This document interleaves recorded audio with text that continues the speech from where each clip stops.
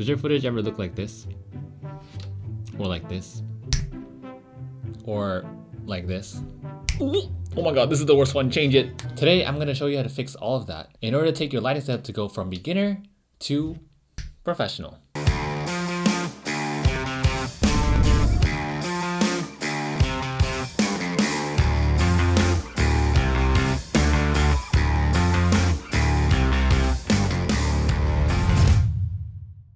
Now, if you want to see the specifics of my studio setup, I'll go and link that video right up here. But today we're going to focus just on lighting. Now, the first thing you need is something called a key light. A key light is the main light source you have that is illuminating your subject, aka you. Now, very cheap but solid studio lights I would recommend are the Limo studio lights. I've had this light source, well, actually two of these light sources for about 2 years now, and they have been totally fine, no problems the entire time. For 40 bucks, you know, you get one light and a light stand and a diffuser, all that for 40 bucks, and you get studio quality lighting. There are two downsides though. The first one is the cord that it comes with is way too short, so you'll definitely need an extension cord.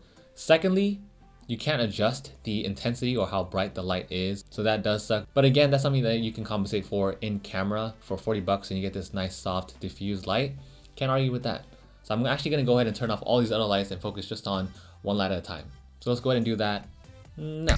There we go. So right now, the only thing I have on is one key light. Now another option, if you want one that doesn't take up as much space and is more mobile, is a ring light. Now these are really nice because they project a halo onto your iris, which is why a lot of makeup tutorials will use that halo light, so it shows that circle in your iris. But the downside to those is that you won't have a giant diffused light. It probably isn't as bright as a studio light, but again, they're way more mobile. You can probably clamp them on to like anything. You can take them anywhere with you. So if you don't have enough room to set up a studio light, I would highly recommend using a ring light instead. Now all the links to any of these things that I talk about in the video are down below. Now once you've settled on a key light, you don't want to place it directly in front of you because then it's going to cause your eyes to squint. So watch, let me move this over here and I'll show you the differences. So now the light is a bit more intense. It's causing me to squint because it's a bit harsh. In order to fix that, what you want to do is you want to put it half circle away and at a 45-degree angle. To make it simple, just put it off to the side of the camera. I like it to my left. So see how all the shadows are being casted right behind me and my forehead is like super shiny. I'm not sweaty, it's a light. So now you see how there's like a shadow that's casted right across the right side of my face. People have a preference to choose whether their good side is the right or the left good side. So figure out what works for you. I just like my light to the left, so that's why I keep it to the left of me. But whatever side you like more, illuminate that side.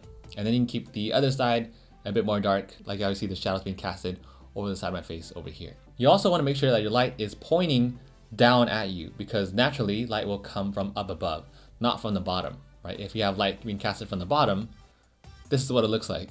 Now you see how the light isn't even all the way to the ground, and yet look how creepy it looks. I look like a monster from a 90s horror movie.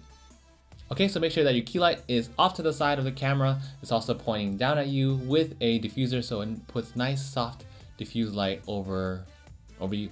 See how much of a difference it makes with just one key light? It already looks like pretty decent, right? Now let's take that up a notch and introduce something called a fill light, which means it's now going to fill in the shadows. But for this one, you're going to put it off to the opposite side. So now I have the Yongnuo lights and I put it on a microphone stand. Now for this one, I can adjust the intensity and I'm putting it at half. I'm also putting it further away than my key light. So if my key light is closer to me and at an angle, my fill light is on the opposite side, but pushed further back. So see a difference? Now the shadows aren't as harsh anymore on the right side of my face. So overall, just keep in mind that your fill light has to be less intense than your key light.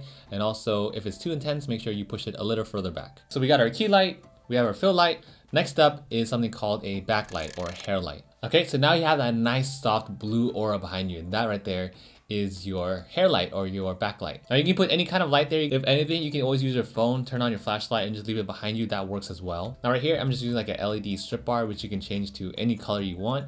Also, you can put it on tables, but I decided to use it right behind me. It gives that nice blue, Super Saiyan blue aura. And then to add to that, I have one light up here, matching the same blue hue that I have down here. So if you have like a shelf or if you have like a bookcase and you want to highlight some of your favorite objects, for me, depending on what I'm talking about, if I'm talking about cameras, then I'll put like camera gear up here. Or if I'm talking about board games, then I'll put a board game up here. So I kind of have two backlights here. One right behind me and one for where you're showcasing products. And also one that I talked about in my studio setup as well, and that is the mid-ground separator. I wanted to create some distance between the light bulb and me and the light bulb and the wall. So that's why I call it the mid-ground separator. And the fact that it's orange, it provides a nice little contrast to the teals in the back. Congratulations, you have now completed a 3-point setup. And last thing I want to go over today are some creative options aside from your studio lighting setup. Now the Yongnuo lights, I've talked about them a few times already, but they have been my favorite lights. They're so versatile. You can use them for any situation, and they're mobile. They also are very bright. You can adjust the brightness, you can adjust the color. The batteries last a long time. I really like them. Again, they are linked below if you want to pick one up. In terms of lighting, aside from the Limbo Studio lights, I think the Yongnuo lights are a great investment. Let's say you're shooting some B-roll and you want the light to look super cinematic. One way you can do that is to use an overhead light. So what I do is I take the Yongnuo light, mount it to a microphone screw head, and this goes on top of a microphone stand. And all you do is position this microphone stand so it stays right overhead of your board game or product or whatever you're showcasing. And that is the only light source that you put there. So that creates a very, very cinematic, dramatic lighting effect for whatever product that you're showcasing. Again, you can always adjust the intensity of these lights. So if your camera gets too grainy under low light conditions, you can just brighten up the Yongnuo lights in order to lower your ISO as much as possible. Next up, let's say you want to shoot a cinematic skit. In order to do that, you're going to leave your key light at the 45-degree angle, turn off everything else, and then you're going to take your camera and shoot from the dark side. So this is actually called Rembrandt lighting. Now this is a very popular technique, if not the most popular lighting technique, mostly because it creates nice 3D depth. Now lastly, let's say you want to highlight some miniatures or whatever product you're looking at. And when you're using the overhead light setup, it's just casting way too many shadows of your product and you can't really see it and highlight it. You can also use some lights and then put it right behind your subject so it creates these nice light leaks from behind. But if both of them aren't working out for you, you don't like the shadows that are being casted over your product, you can always put it in front to create a nice clean showcase. So as always, I hope you found this video helpful. All of the lighting gear that I talked about in this video today are in the description below if you want to check those out, along with a bunch of other videos that will help you in your photography and your videography in general. That's it for me today. I'll see you all in the next video.